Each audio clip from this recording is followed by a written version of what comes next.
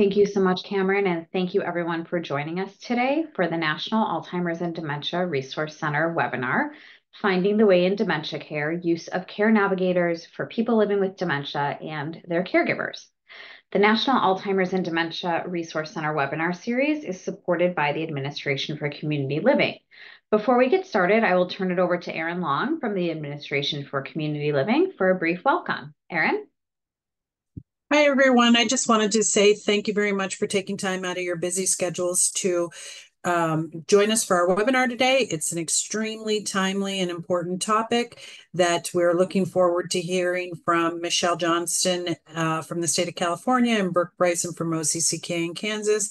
I want to thank both of them for taking the time to put these presentations together and for sharing their experiences with us. And with that, I'm going to give it back to you, Sari, so we can get started. Thanks. Great. Thank you so much, Erin. I will introduce both our presenters and then we'll get started. As you heard, today's presenters are Michelle Johnston and Brooke Bryson. Michelle Johnston is our first presenter today. After 11 years with the Alzheimer's Association, Michelle joined the California Department of Aging in 2022 as Program Director for their dementia initiatives. Michelle has over 25 years of community health and organizational development experience. She has also been a caregiver to multiple family members who faced chronic health issues, including her father who had dementia related to Parkinson's disease. Our second speaker today is Brooke Bryson, who has worked in the advocacy arena for 25 years, supporting individuals with systems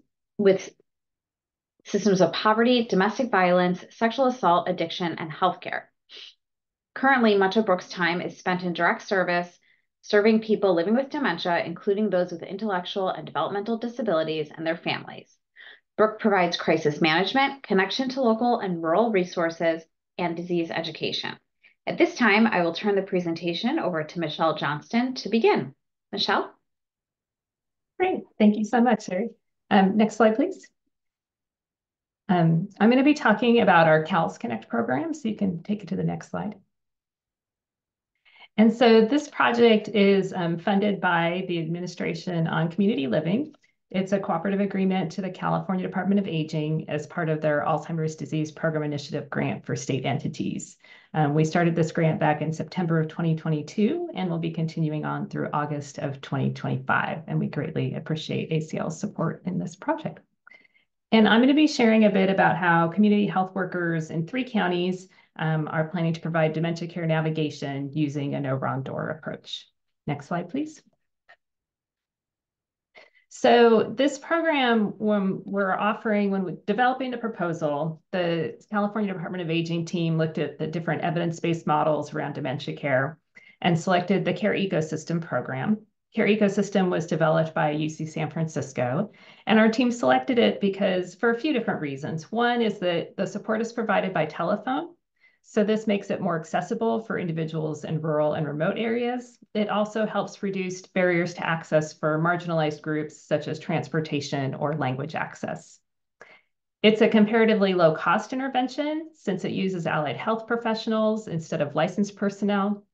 This helps us to address California's current workforce issues and also the mounting financial pressures on payers to manage the growing population of people living with dementia.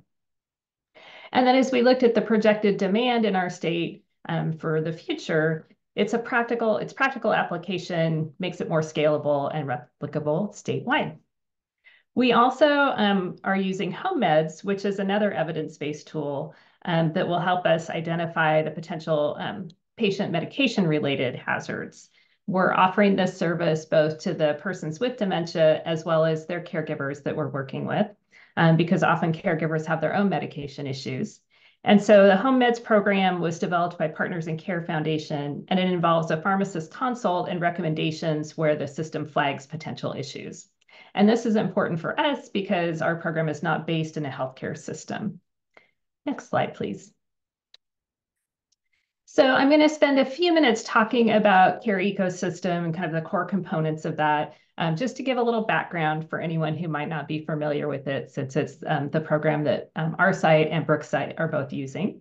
As I mentioned, it's an evidence-based model. It was developed by UC San Francisco, and it involves a multidisciplinary team. So if you look at the diagram on the right, you'll see in that yellow circle There's the person with dementia and caregiver, and that's our dyad for the program.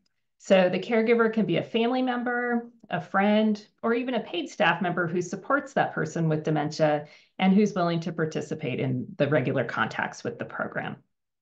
Care Ecosystem has been shown to improve caregiver well-being as well as quality of life for the person living with dementia.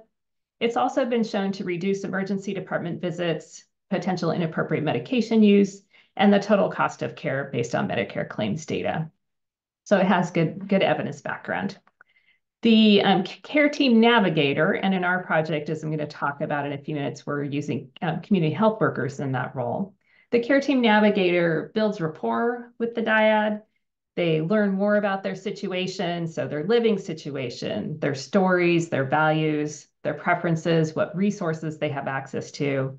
And then that person helps to personalize care to actively support the dyad and to empower the caregiver to be an advocate for the person living with dementia. They provide support, linkages to community-based resources, resources on topics such as advanced care planning, as well as care coordination. And then that Care Team Navigator is connected to the clinical team, which is that kind of blue lump at the bottom. And those are individuals with dementia expertise. It typically involves nursing, social work, and pharmacy support. This multidisciplinary team meets frequently with the Care Team Navigators so they can discuss cases, and they're available for consultation outside of the meetings as well. And then up in the top left, that green circle is community resources. So our teams are continually updating and expanding shared resources that they can use, vetted caregiver educational information. UC San Francisco, I'll show at the end of my presentation the link to their website for their resources. They have a lot of great caregiver educational resources in both English and now a growing Spanish library as well. And then our local partners who are involved in the project also have those databases for their referrals. And then the top right, the healthcare providers. A lot of Care Ecosystem sites are embedded within health systems. Ours is not, it's more of a community-based model. So what we're doing is encouraging the dyads to reach out to their healthcare providers as needed. And Care Ecosystem has a number of evidence-based protocols. So on the left are the protocol topics. And these are designed to support the person living with dementia and the needs of the caregivers.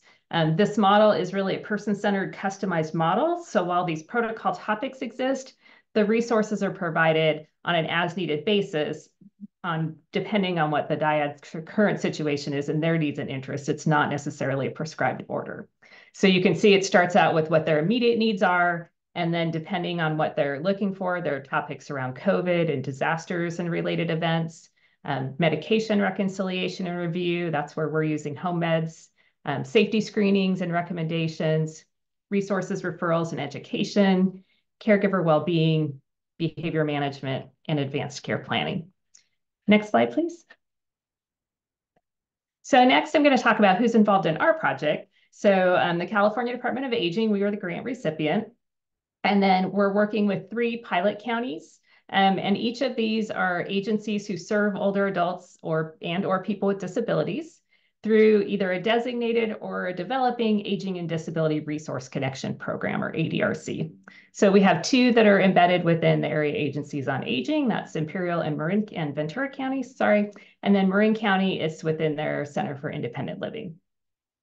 And then these sites were selected for their strength of their existing programs, as well as for their geographic diversity. So you can see they represent Northern, Central, and Southern California as we define it, including rural communities. And in choosing the counties, we looked at factors such as the size and diversity of the older adult population, the prevalence of Alzheimer's, and the percent of older adults who were Medi-Cal eligible. So Imperial County, that's the county on the bottom right, they actually, some data that came out last year showed that they have the 9th highest Alzheimer's prevalence of any county in the United States, and that was published in the Alzheimer's and Dementia Journal. So it's really important that we, be able to have a presence and provide support in that county. By utilizing the Aging and Disability Resource Connection programs, this approach will help provide streamlined access to dementia care information and supports within a community hub that's already offering resource navigation, assistance, and care planning. So the nice thing about it is if there are folks who are ineligible for our program for one reason or another, the ADR staff can direct them to other resources in the community. And since this program is based in a community organization versus a health system, we're contracting with some partners to provide the clinical support team. I'm going to talk a little bit more about their role in a later slide, but just to let you know who they are, it's Partners in Care Foundation is providing HomeMeds and our nurse for the project, and then Alzheimer's Los Angeles is providing our social worker. And our evaluator on this effort is the Gigas Group. Next slide. So as I mentioned, we chose to hire community health workers to serve as the care team navigators within the care ecosystem model. And there are a few reasons for that. And so when you look at the American Public Health Association's definition of what a community health worker is, it's that frontline public health worker. It's someone who's a trusted member of the community and or has a close understanding of that community. They can serve as a link to facilitate access to services. They can help improve quality and cultural competence of service delivery and build the capacity of individuals and their community. And so the role of a community health worker fit very nicely with the competencies and roles that were defined within the care ecosystem model for the care team navigator. And we feel like community health worker is a term that it's a little more commonly used in the community, so it might be something that's a little more familiar to folks. So that's the term that we're using and the type of individual that we're hiring for that. So next slide. We have another reason for why we're using community health workers, and we believe that it offers us some potential for sustainability, both at the state and the federal level. And so in California, Medi-Cal is our version of Medicaid. And in 2022, the state launched a community health worker benefit. So community health workers can provide preventive services on the written recommendation of a licensed practitioner. They can address issues that include things such as control of chronic conditions, including those related to aging. And the community health worker can assist in developing a plan of care with the licensed provider. And they can be supervised by a community-based organization or local health jurisdiction, such as a public health department that doesn't necessarily have a licensed provider on staff. So as community health workers are starting to be integrated into care teams throughout the state, we feel like this offers an opportunity for us to be able to possibly continue this program beyond the life of this grant. Next slide. And then for those of you in any state in the United States, Medicare has also been rolling out a community health worker benefit, which offers another opportunity around sustainability. Now, I'm not an insurance expert, but I did want to highlight these opportunities to use community health workers or care team navigators, and it includes those who are working for an organization without a billing healthcare practitioner. So this provides some opportunities for some of our county departments and community-based organizations. It's similar in that it involves assessment and care coordination, education, health systems navigation, those types of things to help address unmet social determinants of health needs, to provide navigation for those with high-risk conditions, which includes dementia, and the community health worker can work for a community-based organization and then be supervised by the billing practitioner. And then for those of you familiar with the guide model that CMS is rolling out, their new pilot, that also offers an opportunity to partner with providers in the area who may be chosen for that. So we feel like there's a lot of excitement out there about using community health workers and helping to embed these folks within healthcare teams. And so we feel like it's good timing for us as we roll this out in our pilot. Next slide.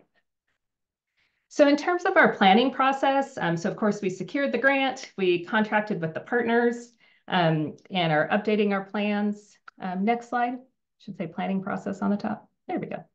And then setting up our systems and processes. So what's the system going to be for referral and enrollment and data collection? And it's important to remember we're working with 3 different organizations in 3 different counties. So we're not using kind of one process for everyone. They're embedding this effort within their existing processes and systems. So we've been working with each of them to figure out, okay, what works? How do you do these types of things in your organization and how we add this program into it? Each county is hiring a community health worker, 1 full-time health worker, and they're recruiting people who are bilingual in English and Spanish. And then we've been working with the sites to embed the referral process into their existing information and assistance efforts.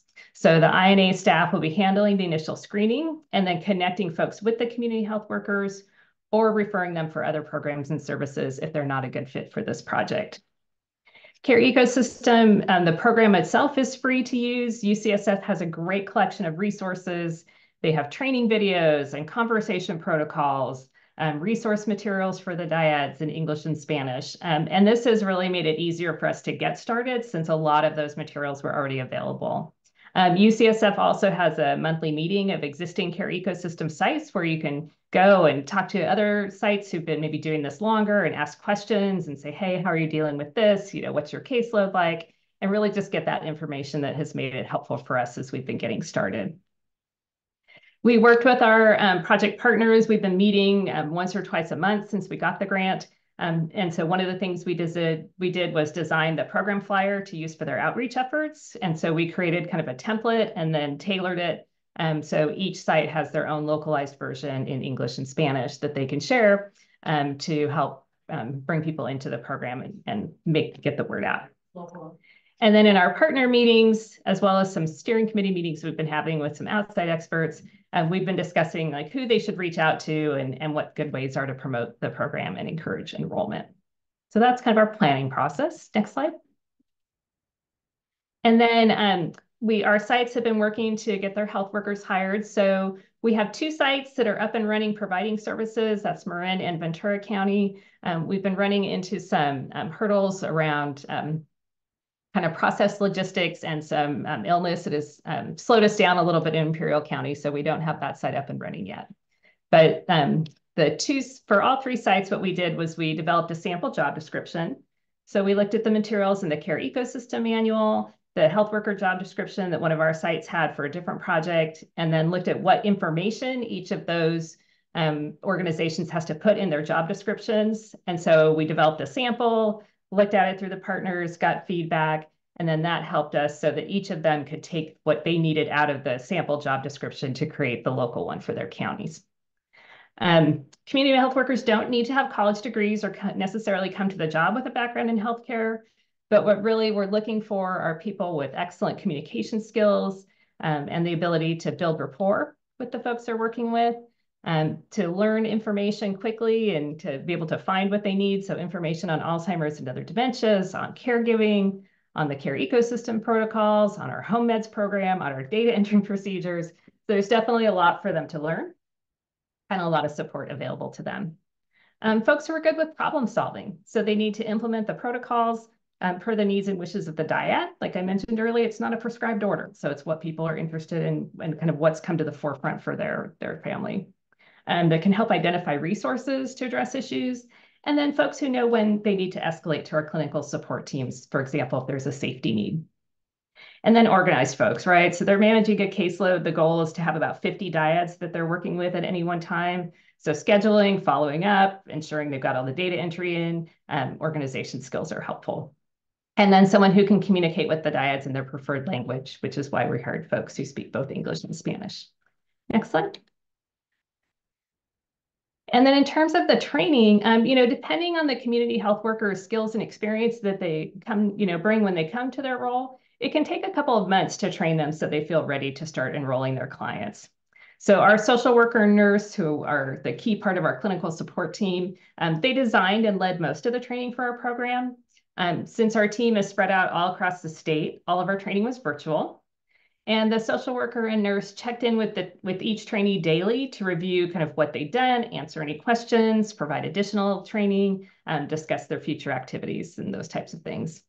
So this list is a list of the topics that were covered during their training. So of course, since these folks are all embedded in a different organization, they all had some training required by their employer, and that was managed locally. And then I did a training on the project background. Our evaluator did a training on the data collection system. We used the Care Ecosystem online training, which is a series of videos and quizzes. And then our nurse and social worker provided additional background on Alzheimer's and related conditions and tools for caregivers. They reviewed all the Care Ecosystem materials with them. There were some activities for the folks to learn more about local resources that would be helpful. They were able to observe care consultations and support groups provided through the organization that our social worker is with. They did role plays. We gave them sample cases they had to pull resources for. They did the HomeMeds training. And then they had conversations about the scope of their role and escalations, adult protective services reporting, appropriate boundaries, those types of topics. Next slide. And then implementation-wise, we started in October of 2023. We trained staff from each of the individual organizations. So 2 of the sites have launched. So those outreach staff have been trained. The information assistance staff have been trained, so they know who's appropriate for the program and how to get them enrolled. And then our community health workers, the goal is for them to enroll 240 dyads in each county over the 2-year period. And they conduct regular calls with the dyads to assess their needs, provide education, make referrals, follow up on whether their needs have been met using the protocols and resource materials. They collect information for the HomeMeds medication reconciliation, as well as for the project evaluation, and then create and update care plans as needed. We currently have 23 dyads that we're working with.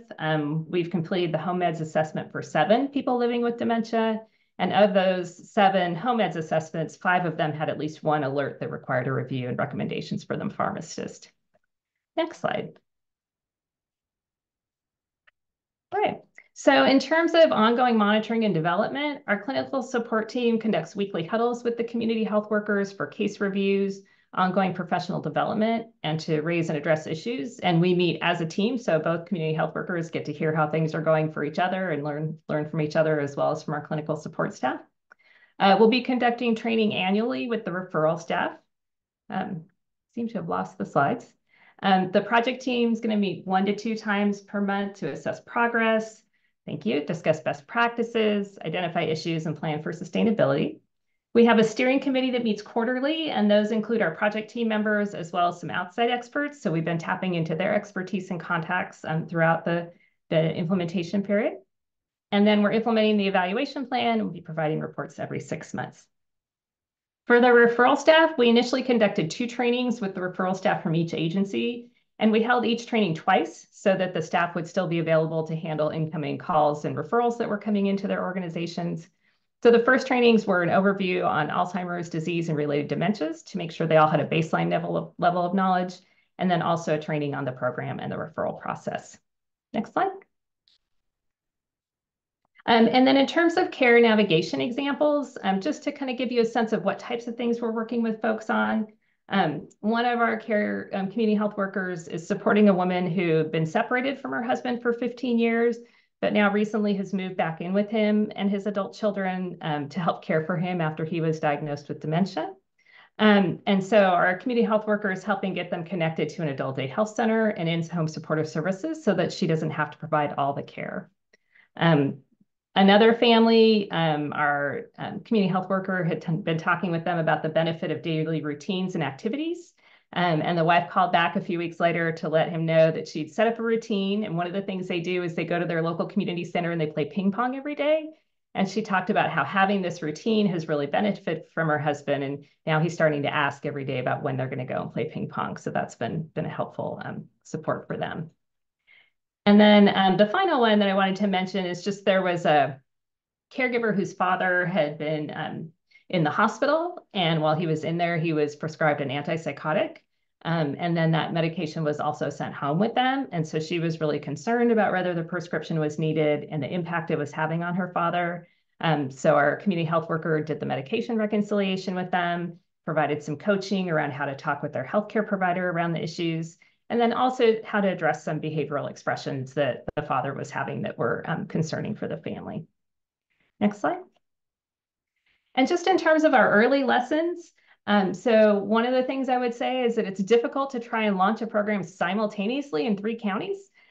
We had a great timeline that talked about how everybody was going to be trained at the same time, all the contracts would be signed at the same time, and that's certainly not how it's worked in our different counties. So sometimes it depends on who you're contracting with. Government agencies, our contracts needed to be approved by the Board of Supervisors, had to get on their agendas. Our nonprofit, it was a lot easier for them to get started more quickly. So while we would have liked to have trained all the community health workers at the same time, we've had to conduct most of the training individually. In terms of data collection, it can be challenging to figure out the best solution related to data collection if everyone isn't already on the same system, which was the case for our folks. Everybody was using different systems with different levels of ability to tailor them. So we're using a separate data system for this project, which is not ideal for them, but is kind of what we're at this time. It takes time and patience to ramp up enrollment. I would have loved to have had, 50 people enrolled in the program for each of our community health workers by the end of the first month, and we're not there yet. But we are ramping up slowly and getting the word out in the community. And so that we will get there, but it takes time and patience. And on a positive note, I want to end with the remote clinical support can work. I think sometimes people think, well, if you're not there and you're not seeing the person in person, can you still provide that support? Can you build that connection so they'll call you when something's going on? And we've had great luck with that in our program. Next slide. So this is just so that when you get your slide deck, you'll have access to the website where UCSF has all of their care ecosystem materials. It's a fabulous resource. I mean, even if you're not implementing their program exactly, there are some tremendous resources out there around dementia care management, great training, great resource materials. So I'd encourage you to check that out. And then, oh, sorry, next slide. There we go. That's the UCSF materials. And then next slide. And that's it. So here's how you find me. If you have questions about our program or any of the resources I've shared, definitely feel free to reach out after the session. So now it's my pleasure to turn it over to Brooke Bryson from OCCK, who's going to talk about their program. I'm Brooke Bryson, and I'm with OCCK's Alzheimer's program in Salina, Kansas. Next slide, please. So I want to begin by telling you a little bit about OCCK. We started 54 years ago as a way to provide services to those with intellectual and developmental disabilities. OCCK originally stood for Occupational Center of Central Kansas. We have outgrown that title. We're now known just as OCCK. We currently provide services across the lifespan. So you can see there we have about 16 departments offering everything from transportation that's within the community as well as from town to town. We have about 325 employees who serve about 4,500 people in 43 of the 105 Kansas counties. Next slide, please. So our Alzheimer's journey began in 2016. We partnered with Kansas University Alzheimer's Disease Research Center on a grant. They created a collaboration between nonprofits and 2 universities to support families who were living with dementia or had intellectual or developmental disabilities and were at risk for dementia. It was a 4-year program, and we served 150 families and trained 200 care workers. We continued that partnership with the next grant for the National Institute on Aging. It was increasing the social support and education networks. It also created an online presence for the organization. Next slide. We were encouraged then to do our own grant as OCCK. We again partnered with KU Alzheimer's Disease Research Center, with OCCK being the lead. We had 4 objectives with this ACL grant, and they were to establish extension offices in each of our areas, to advance the referral pathways with our providers, to develop and use early recognition support tools for both our formal and informal, so our paid and non-paid caregivers, and build awareness among primary care practices about these tools and our program. Next slide.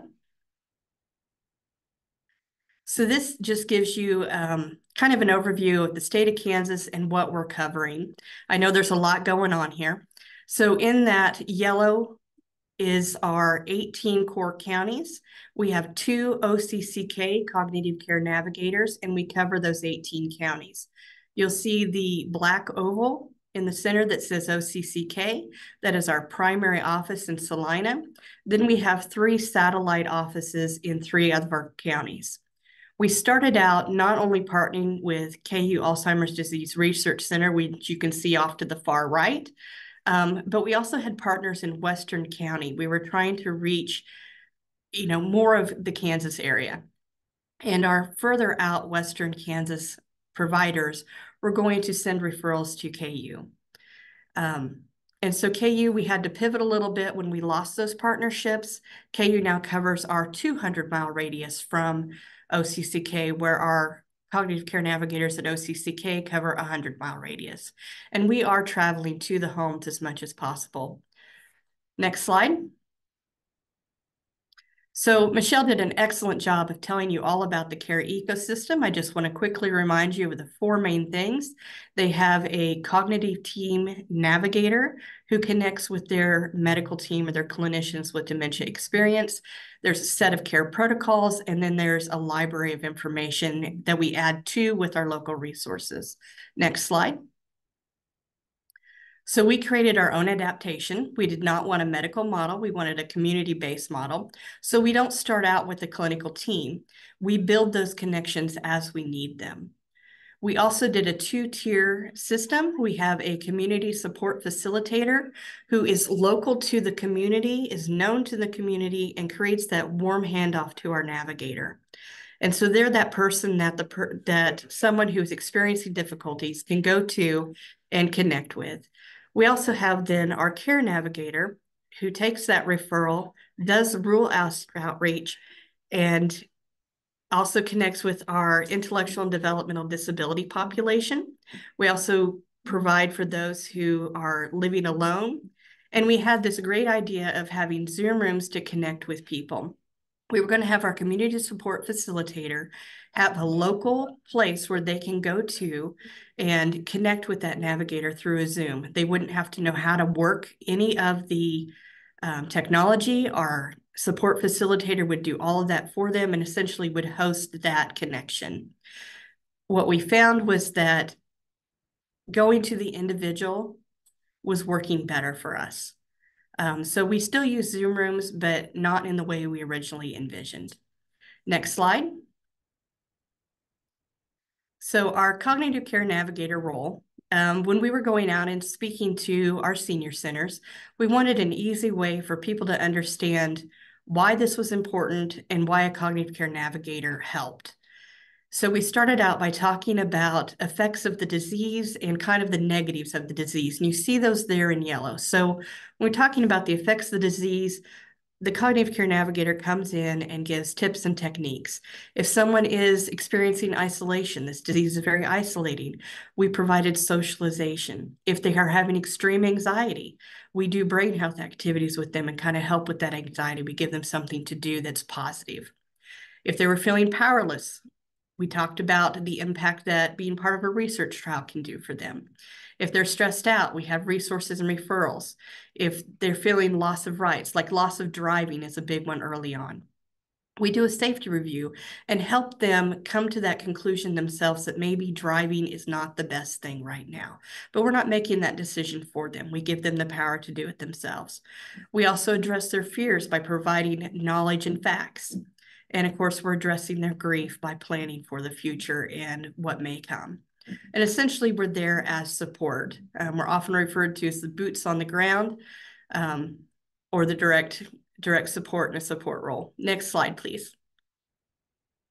So the benefit of a care navigator for a person who's living with dementia, it's very empowering to have somebody there to talk to and to guide you.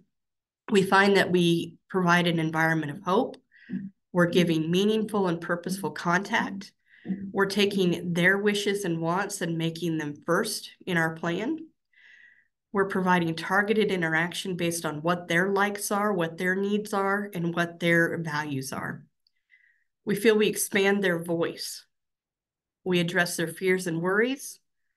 We adapt to their individual needs, and we provide them with the socialization. Next slide.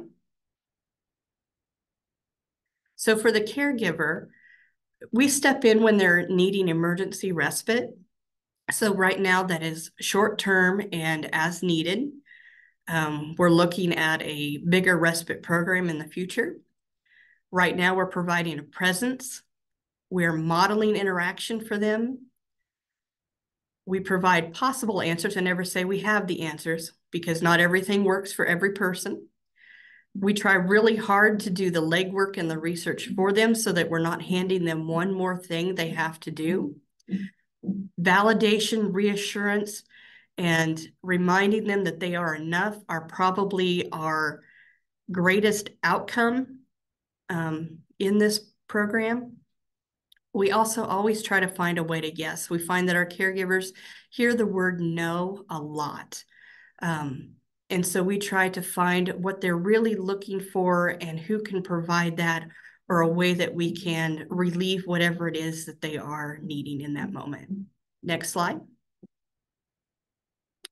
So the first action we have when we meet a family, a community member, or a medical provider is we have an information folder, and we target the information folder to the interaction that we're having. So we have some basic information sheets, which are our brochures and flyers. And then if we're meeting with a community member, we may have some fun facts or brain teasers in there for them to look at. For a family, we're going to look at the challenge-specific information that they're dealing with. And for our medical providers, we try to put in any current trainings that are coming up. And as always, we provide local resource information. Next slide. So here you'll see some of the information that we put in the folder. Most important is always our contact sheet, which we made sure to have our name large enough to read, to remind people that we are safe. It also has my picture. Again, if I'm showing up to your house and your caregiver's not there, it lets you know that I'm a safe person to come in. And then it has every possible way to contact me, as well as why I'm there. Then we have the brochures that we created and 2 of our flyers about why screening is important. Next slide. So again, I mentioned that we don't start out with a medical team. We build the team as we need it. So as those referrals come in from agencies, the care partner, or even our community support facilitator, we keep our person living with dementia as our central focus. The care team partner, the care partner, the CCN, and the person living with dementia become a very close team. And then we reach out to who do they need? Do they need respite services that they can hire, or do we need church volunteers? Do we need home health services? We're looking at exactly what that person needs and building that team. Next slide. So one of our outreach things is we created from that pie chart, those different slices of our support wheel. We created the Slice, which is a quarterly newsletter that we send out each month. My partner and I write articles based on those topics, and we mail it out not to only to the individuals who are in our program, but also to any of our partnerships, any of our teams with in-house that we have, our staff, and we make sure that it becomes another way to educate individuals. Next slide. So again, like OCCK, your cognitive care navigator is more than you think. Their primary role is to bridge the gap between medical services and community resources. They reduce the stigma associated with dementia through community education, trainings, and screenings, and we're there to support both for the health of the individual living with dementia as well as the caregiver. Next slide. So these are some of the activities that we are currently doing. We were able to reach out to a local senator. We've also been to the doctor's offices. Here's just one of the quotes. It says, "I love her. The CCN helps us deal with issues in the kindest way. She is a positive and helpful person, helping us to bridge the gaps." Next slide. This is our memory cafe, and I'll admit I didn't know it was called a memory cafe when we started it. I had an individual who through COVID hadn't left the house in 2 years. Many of her friends had died during that period. And so I reached out to a local community religious organization who was hosting game days, and they have crafting. They have a number of things to do within the community. And I said, can I bring this person, and mention that she had dementia and that she needed to bring her husband with her. The problem was that the organization only hosts for individuals who are women or children. But what they did was they during their closed hours, offered us time to host our group. And so we built from there. They now provide us with lunch, and once a month we meet and we have great socialization. Sometimes we do a project together. Sometimes it's just fun. So a couple of the quotes that I have here are, can we just clone the CCN? I have been so lucky to have access to them. They have been life-changing and life-saving. Another one, I felt like I was drowning. I couldn't keep my head above water. I don't know where I would be without the CCN. Next slide.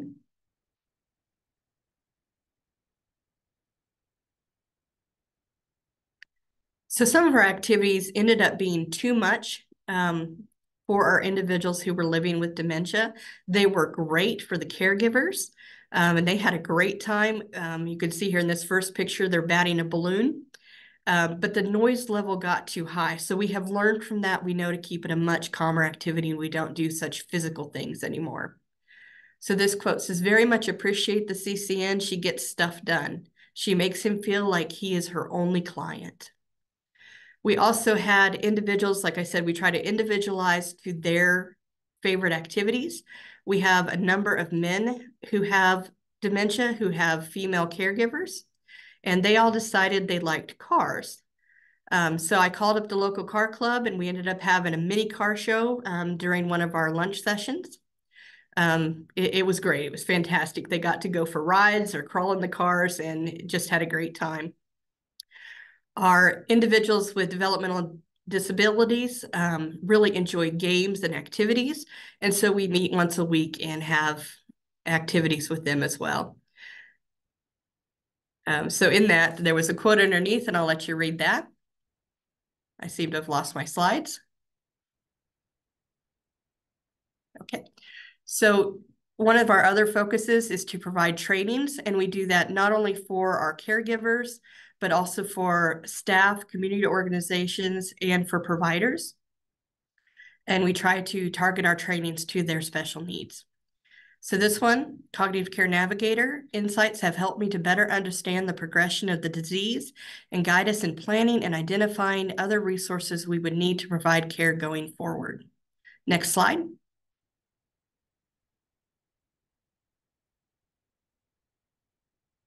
I included these pictures because they were less than a month apart, and I want to welcome you to Kansas. We went from a luau to freezing. So in the first one, we were having a great time talking to people, and the second one, we were only had people who were interested in getting the free coffee we were giving away because it was less than 30 degrees. So the quote here is, "An absolute lifesaver. We never be where we are on this journey without the CCN. They are always available. There is no number high enough to rate them.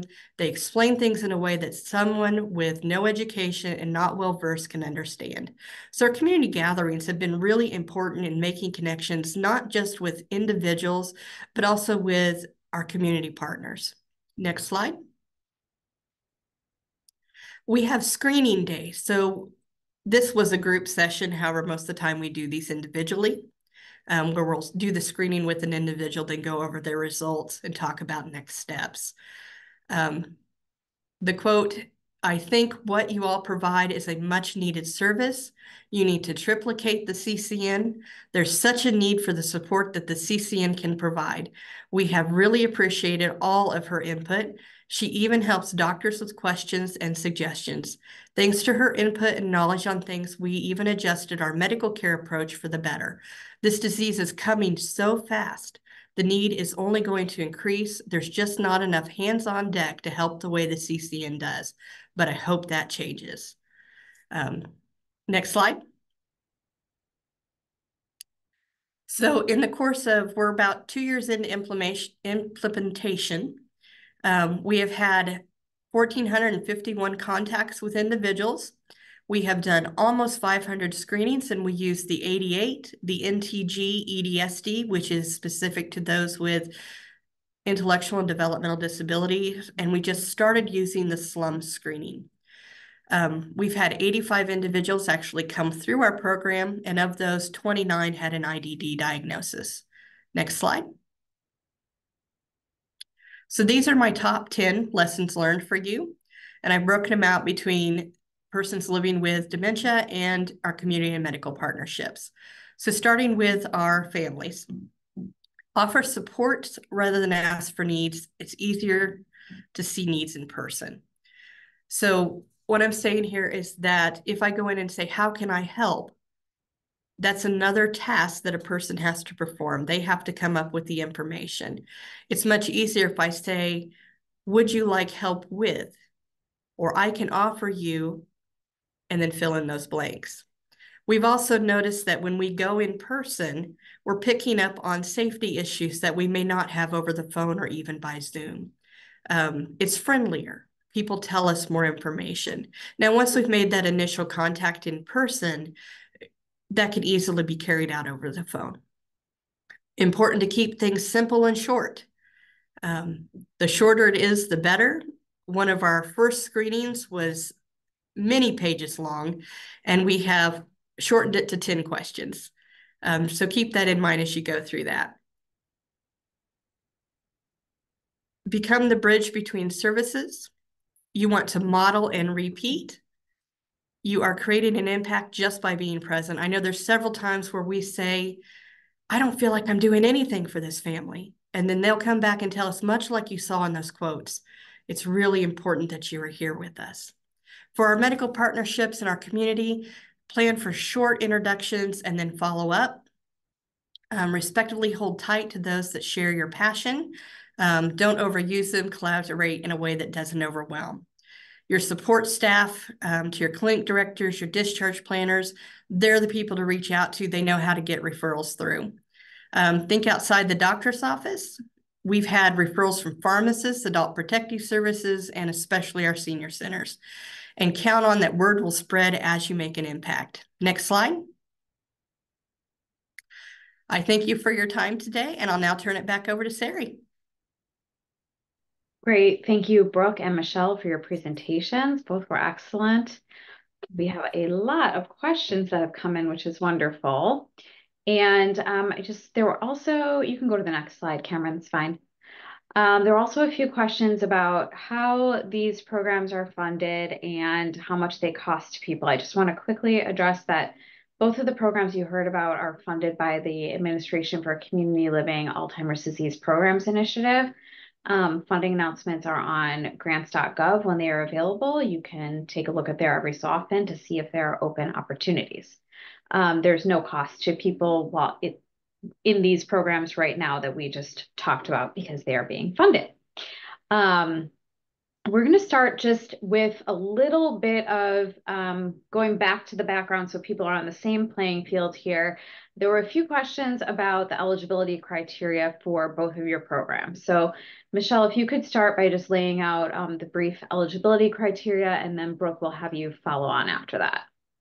Sure. Yeah. Thank you, Sari. So to be eligible for our program, the person living with dementia must have a diagnosis of Alzheimer's or another form of dementia. There has to be a person, an adult, so 18 years or older, who helps them, who's willing to participate in the program. That person doesn't have to live with them, but there has to be someone else that we can connect with that's a caregiver for them. Either the person with the disease or the caregiver has to be living in the county that we're providing the services in. So they don't both have to be in that county, but at least one of them does. The person with dementia cannot be living in a skilled nursing facility or a memory care community, because part of the idea behind Care Ecosystem is it helps to reduce institutionalization or to kind of slow down the need for someone to be placed in those types of communities. So if they're already there, it's probably a little late for this particular program. Of course, our community health workers speak English and Spanish, so to be able to communicate with our community health workers. And then someone who's not already involved in a similar type of dementia care support program, like if they're already going to UCSF and participating in their Care Ecosystem program or another program where they're getting basically the same thing, then we feel like they're probably already covered. So, and someone asked if it was just Medi-Cal, and it's not. We serve folks. Income isn't one of the qualifiers. Thank you. Great, thank you. Brooke, do you want to talk a little bit about the eligibility criteria? Sure. For our program, we really only have 3 criteria. Again, like Michelle's, if you are institutionalized in any way, then that's not an option. We're looking for people who are wanting to stay at home or in a family home. The other is if you're having concerns that you have dementia. We don't require a diagnosis. We'll actually help you through that process. And the third one, they have to want to participate. It's a very important one. We had a few questions come in about how you're serving people who live alone with dementia. I know, Michelle, you mentioned there has to be someone who's able to help them, but can you talk a little bit, we'll start with you, Brooke, this time, about how you're serving people who may be living alone with dementia, and how you connect a care partner with them or someone else to assist? So that has been one of the things that we are doing. We have a few individuals who are living alone, that they don't have an identified care partner. So somehow they're referred to us, usually through an agency that has said, we have concerns about this person. We try to assess before going out whether they're aware that they're having issues or not, and then start that conversation with them. And that's part of our screening program, is that we'll take out an 88 form, which is 8 simple questions that ask, are you having confusion? Are you finding problems with this? Do you have problems with thinking? We'll start there and then start that conversation with them, and then start developing relationships around them. We'll reach out to, do they have family? Is there someone that we could contact? Is there someone aware? Sometimes it's a neighbor that's actually providing services for them. And so then we'll bring them into the loop and bring them in as part of the team. Great, thank you. Michelle, do you want to respond to that? Yeah, just in terms of the eligibility. No, how you're serving people who live alone. Oh, the live alone. Sorry, yes. So I don't have the specific number, but we do have some folks who the caregivers in one location and the care recipients is in another. I'm guessing right now with our program that the majority of them are the care person is living with the person with the disease. It's either a spouse or an adult child, but or a sibling. But we do have a few I know that are living alone. Okay, great, thank you. Can you talk a little bit more about community outreach and marketing? How are caregivers and people living with dementia hearing about your Care Ecosystem programs, and what methods have been the most successful? Brooke, do you want to start? Sure. Our most successful, I think, have been our senior center talks. We've done the most of those. So we'll go and we'll give a presentation, we'll stay and we'll hang out. We might have, sit and eat lunch with everyone and develop some friendships there. You don't see a turnaround right away. It happens later. In addition, we have talked with area agencies and told them about what we're doing. We work to partner with them and remind them that we're here should they run into someone. We've even talked with law enforcement, firefighters. We look at anybody who would have contact with someone, and we make sure that they know how to refer to us, that they have our business card, and that they know our face as well as our name.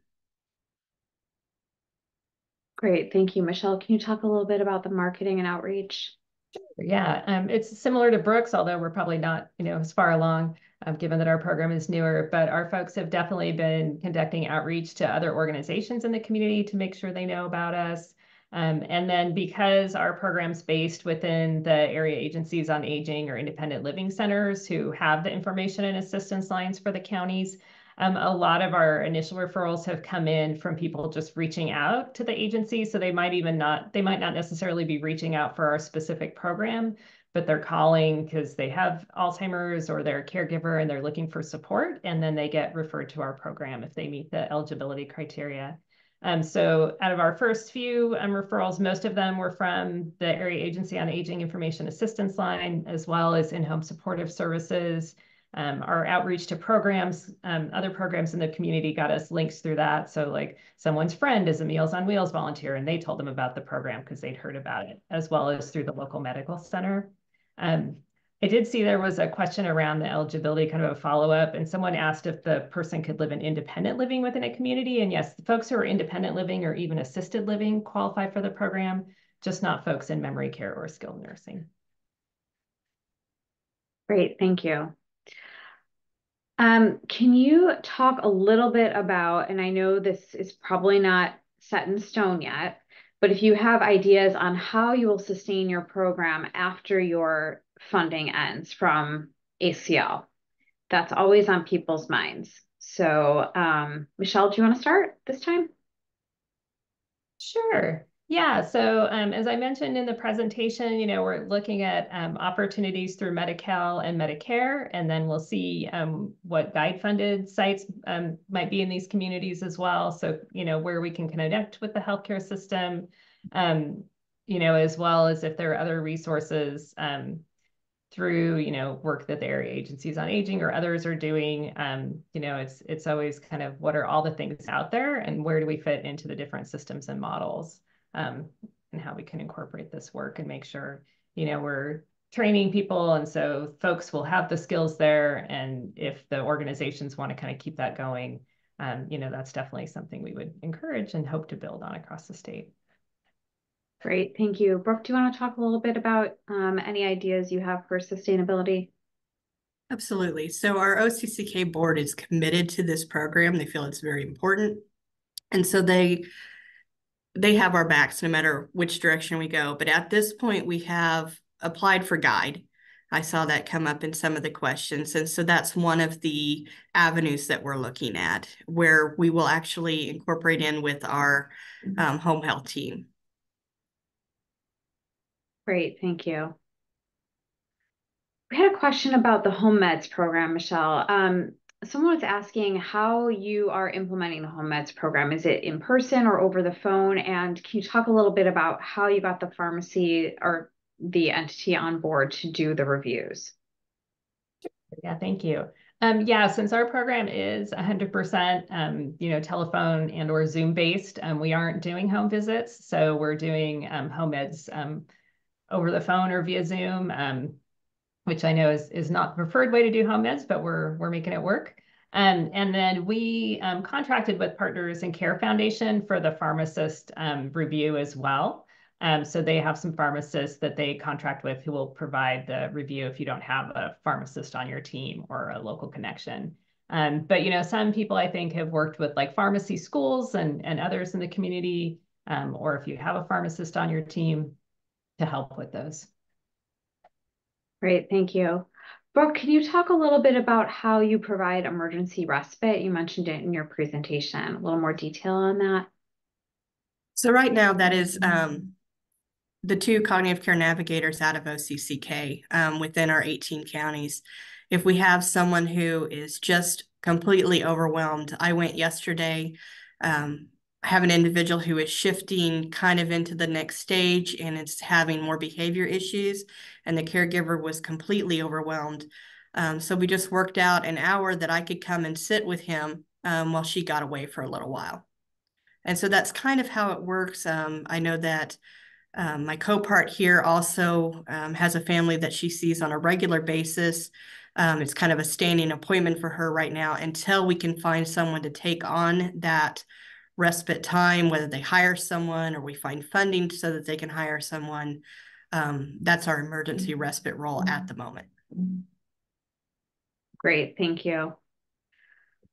We have time probably for one more question. Can you talk a little bit briefly about the training for your navigators, so the community health workers, the CCNs, and how long that takes to get people onboarded? Michelle, do you want to start? Sure. Yeah, our training, I would say it was probably about 2 months before the folks were really kind of ready to go. And part of that too was us getting all of our systems up in place and running.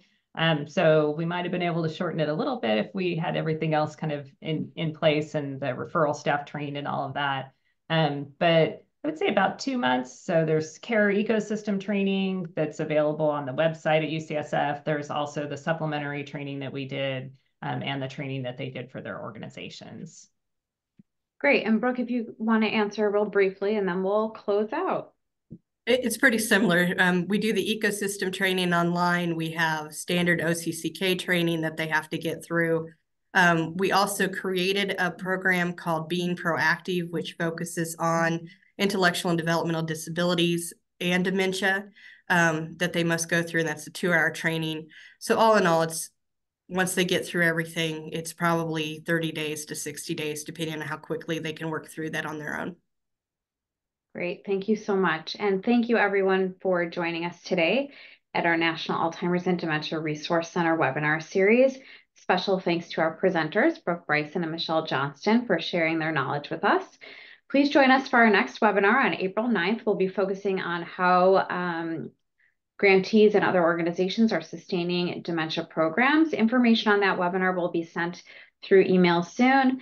In your chat, you'll see where you can contact us if you have questions about the NADRC webinar series. The address is nadrc-webinars@rti.org. We look forward to seeing you again soon. Have a great afternoon, everyone. Thank you. Bye.